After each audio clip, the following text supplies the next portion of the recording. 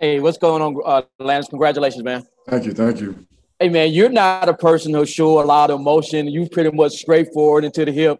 But after the final horn went off, man, it's just like the floodgates going off. Just describe that feeling after you finally was champion and named MVP, man.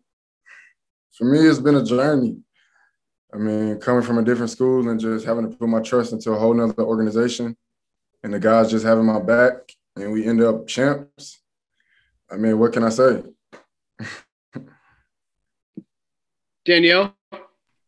Seems like you're a little almost like emotionally exhausted right now. Is that fair to say? Yeah, I mean, this feeling is unreal. If you'd have told me we were in NIT champs at the end of at the beginning of the season, I probably would have told you he was lying.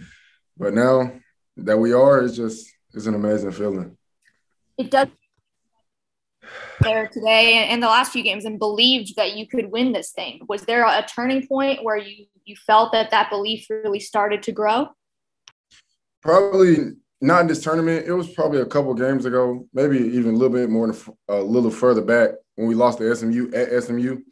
I think that was kind of the clicking point for us. It was like we wanted that win so bad that just the next couple of games that we just was going to put our heart into it and let the chips fall where they may. Jason? Hey, Landers.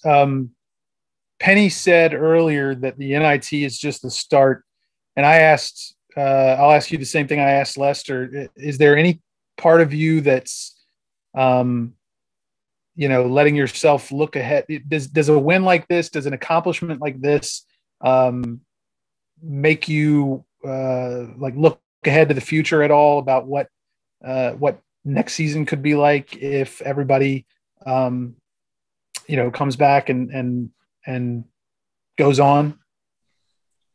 I mean, right now we probably all still hear the buzzer ringing in our head and just looking at the score in amaze. So we're going to go home and enjoy this win. And later, maybe a week or so, we'll talk about it as a team without the coaches, making a family decision like as brothers, to see what we're going to do.